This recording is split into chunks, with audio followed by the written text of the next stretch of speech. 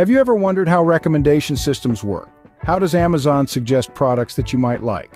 Or how does Netflix know what movies or TV series you might enjoy next? The secret to these recommendations lies in a concept known as FP growth, a method used in association rule learning. Imagine a giant supermarket with thousands of items. Each customer who walks through the door has unique preferences, picking up various items and creating a unique basket of goods.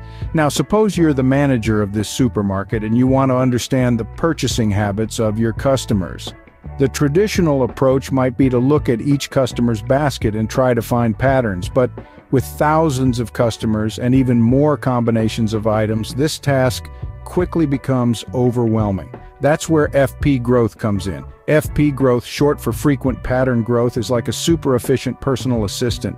It helps you find patterns in large data sets quickly and efficiently. It's like having a bird's eye view of all your customers' baskets, spotting patterns that might be impossible to see otherwise.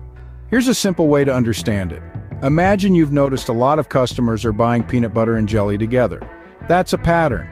Now, what if you also notice that when customers buy peanut butter, jelly, and bread, they also tend to buy milk? That's another pattern. FP growth identifies these patterns even when they involve multiple items. The beauty of FP growth lies in its efficiency. Traditional methods for finding patterns, like the a priori algorithm, can be slow and cumbersome. They require multiple scans of the dataset and generate many subsets, which can be time-consuming. But FP growth is different. It needs only 2 scans of the dataset, making it a faster and more efficient option. Now, you might be wondering, how does this all tie back to recommendation systems?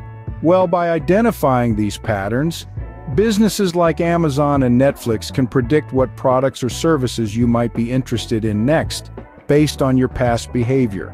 So to summarize, in a world where data is king, understanding concepts like FP growth allows businesses to better serve their customers, providing personalized experiences and recommendations. And who knows, the next time you find a new favorite book or TV show suggested to you, it might just be thanks to the power of FP growth.